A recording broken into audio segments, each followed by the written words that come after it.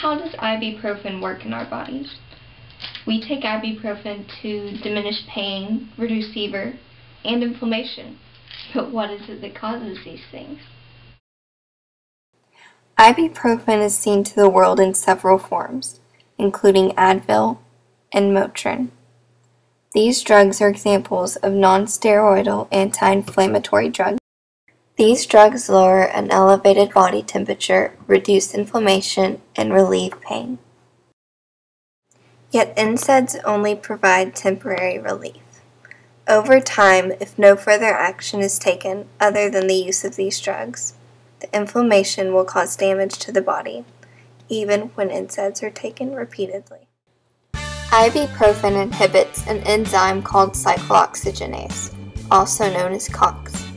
COX is an enzyme in which there are two main types, COX-1 and COX-2. They control the production of prostaglandins. COX-1 carries out the production of prostaglandins.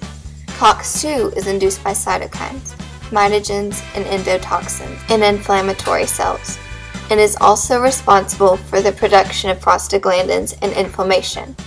Prostaglandin levels are increased by COX-2 in scenarios of inflammation.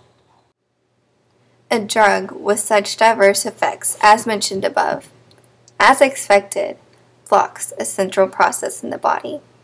Ibuprofen blocks the production of prostaglandins. Prostaglandins, found in most organs and tissues, are chemicals that produce pain signals and inflammation. Prostaglandins are like hormones because they act as chemical messengers, but do not move to other sites. They work right within the cells where they are synthesized. The production of prostaglandins is shown here. The first step, creating prostaglandins from fatty acids such as arachidonic acid, is shown in the box. Ibuprofen blocks the binding of arachidonic acid that normally occurs during the production of prostaglandins. Further effects. NSAIDs reduce the ability of blood to clot, and therefore increase bleeding after an injury.